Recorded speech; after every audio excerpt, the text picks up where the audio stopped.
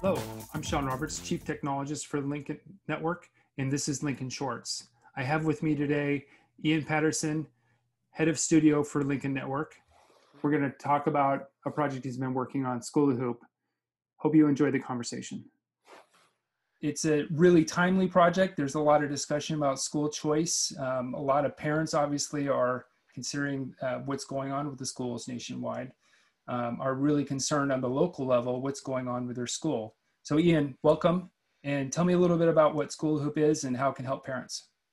Thank you, Sean. Appreciate it. Glad to be here. I'm sorry I'm not wearing a button-down shirt, but you have to hold up the style end for both of us on this podcast today. Do my best. Um, yeah, we've been working on Schoolahoop for about a year now with our partners, the Miles Foundation in Tarrant County, Texas. And this is a school discovery platform.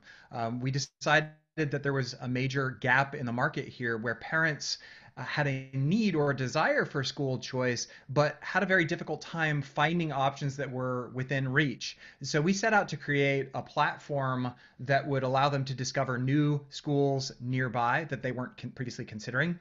And some of the research that we used to determine this need found that around 80% of parents could only name their own school. They couldn't name any other type of school. We found that a lot of parents had misconceptions about charter schools, for example, that charters cost a lot of money. We heard that over and over again through this research.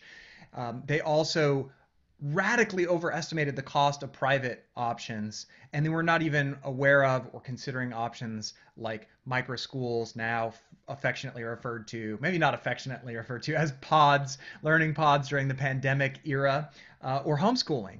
And so we've now, over the last year, been able to build up a really exciting platform that is in beta in Tarrant County, Texas, works through for kindergarten through fifth grade at this time, and matches parents personally with schools based on their child's interest, their needs, commute length, even checking along their daily work commute.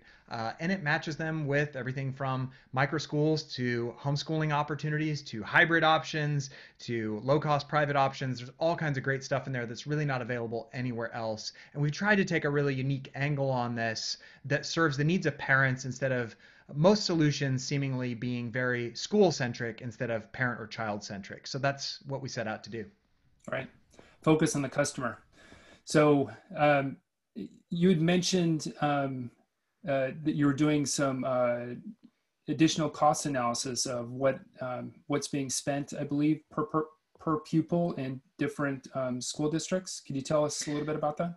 That's right. So this is, as you mentioned, really timely right now. A lot of parents are looking urgently for new school options for their children. A recent survey, I think it was funded by the Gates Foundation, found that 40% of parents had unenrolled their children from the school that they were planning to attend this year because of reopening plans. So this was a trend that we identified going back to research that we conducted in May and we published in June, predicting that up to 43% of parents were likely to withdraw their kids from their existing school and switch schools because of this Goldilocks effect of wanting more safety or less safety, whether depending on whether they felt that that was justified. And as a result, schools were likely, no matter what direction they turned, to see a massive exodus of parents. So in light of that, Schoolahoop is really timely. We also have this other project that you mentioned that's focused on helping parents understand funding and where school funding is going and how much money is being spent on their nearby school, whether it's a charter or a zone school. So there's the ESSA law, or ESSA, mandated that states need to report per pupil spending at a school level. This has never been collected before. The data has never been available before. And about 30 states, about 40 states now have reported that data for the first time. It's become available. But what we discovered in working with our Lincoln policy team and Dan Lips over there, who's got a lot of history working in the area of school choice, was that this data was very difficult to find, that it was very difficult to analyze, and that it was not getting really any attention so far, both from policymakers, school districts themselves, and parents. So we set out to create the first ever database, an easy, accessible way to see how much your local school is spending. Because we know from surveys and polls done regularly by EdChoice, for example, that most Americans tend to radically underestimate how much their local schools are spending on the child's education. And at this time, it's really important because there's a tremendous amount of financial burden, time and energy burden that's being placed back over on the parents and caretakers of children as opposed to on the public school districts. So right now, with remote learning and reduced instructional hours, it means that parents need to be at home. Their work, if it's out of the home, if they are deemed quote unquote an essential worker and they're a grocery store employee or something like that, they now have a tremendous additional burden to provide childcare, even if their child is on Zoom meetings or on remote learning through their public school district. But none of that funding is following the student to where they're spending more time, which is at home. So we view this as an opportunity to be a conversation starter.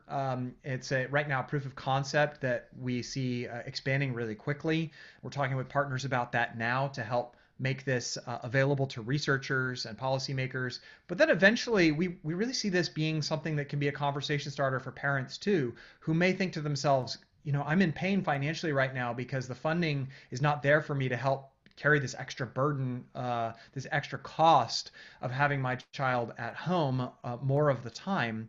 And it's an opportunity for them to learn about, oh, my school district might be spending $15,000, even $20,000. Some districts like District of Columbia might be even closer to $25,000 or $30,000. How come none of that funding is following the pupil where they're actually being educated more, being cared for more, and opportunity to advocate for funding mobility or things like that as part of that project? Right. Well, even $5,000, if followed the pupil, could help somebody who's homeschooling quite a bit. It's a lot That's of right. money. A And lot we of, have seen that a little bit. A few states have freed up some of that money to follow the pupil more. So Oklahoma is one of those. I believe South Carolina just recently passed a law. I don't know if it's actually been signed into law or whether it's just passed the legislature that apparently causes more of the money to follow a student, regardless of whether they're going to be homeschooled, put into a private school, um, put into a different type of school like that. And so it's not on the scale of $5,000 per pupil, certainly. sure. It's more down towards the scale of $1,000 to $1,500 or so. But as you mentioned, every little bit helps. Most homeschooling families that we speak to spend about $1,000 per year on their curriculum, on their materials and supplies and things like that. The costs can be considerably offset for a family like that for those types of costs of homeschooling, and that's a meaningful improvement. I think at the very least, what you're talking about doing is providing transparency to what the funding for per pupil is by at least by state, if not county by county, district by district, and that's more informed, better informed parents. That can't be a bad thing. It's a very important pivot that we're trying to influence here as part of a larger philosophy that this space has been very school centric. It's been very wonkish and data centric. And it's been a lot of the solutions have been sort of by researchers for researchers. And we really acknowledge that's an important area. But ultimately, the people with the intuitive sense and the ability to guide the education of their child, the person that's most capable of doing that is a parent. And so we want to try to build more solutions like Schoolahoop that aren't data centric, that focus on parent intuition. So just coming back to Schoolahoop, one of the things Sure. that's really unique about it is that other school research solutions that are out there focus on a lot of data and a lot of metrics, ratios and pie charts and graphs and percentage points down to a single percentage of things like racial or ethnic breakdown or discounted lunch ratios or all kinds of things like that. And what we found in our experience of showing these to to parents, is that they would go to these sites, they'd look at them and they would go, ooh, look at all this data. And then they would get quieter and quieter and quieter over the course of the test. And they would finally go, wow, this is a lot of information. I'm really not sure what to do about this. They close the browser and then they go ask a friend who most likely is in the same system with the same assumptions as them.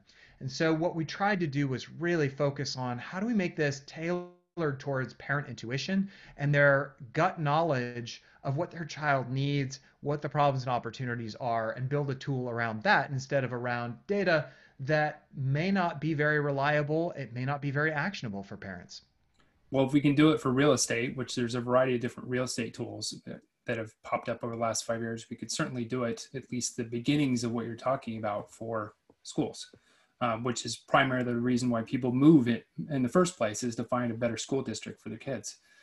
Yeah. So what's the next step, do you think? You were talking about the next step for data collection, sharing that information more on a regulatory and probably researcher side. What's the next step, you think, for Schoolahoop in Tarrant County or maybe beyond?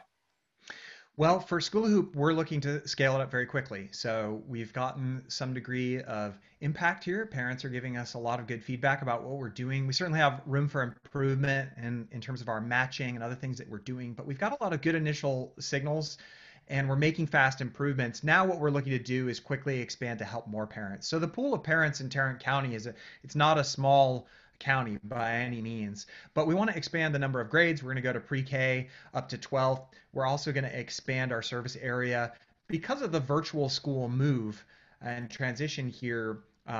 We do a lot to help match you with better virtual schools, whether it's a virtual charter or a virtual private school. And these are a really great opportunity because many schools, zone schools that have been they've been sort of forced into doing distance learning. And that means that they don't necessarily have the training, the expertise, the technical tooling, anything like that to get up to speed quickly on how to do this. It's actually quite involved. It takes a lot of experience to know how to do distance learning well, as a lot of parents are finding out as their kids are frustrated with daily Zoom meetings for hours. Some of these virtual charters and other organizations, they have 10 years plus of doing online learning in a way that is much more empowering of the student and of the parent and much better for them. And so we're positioned to help statewide through Texas and then branch out to multiple states, help parents realize that not all virtual learning is created equal. Not all virtual schools are created equal. That the amount of experience, expertise, and ability that these schools have really matters, and we can help parents find a better alternative that maybe it's still virtual learning, but it's going to be vastly easier and better for their child and for the teachers that are involved there. You know, we have a lot of compassion for the fact that teachers are in a very difficult situation right now, and these virtual schools that specialize in this are generally speaking a lot better experience for those teachers too, because they feel supported, they have the training and tools to do their work in a better way. And so that's important to us as well. Exciting. Well, I can't wait to hear more. Let's circle back maybe in a month and a half and see how things are going. And this has been Lincoln Short. So thank you very much for joining us, Ian. Thanks, Sean. Appreciate it. Cheers. So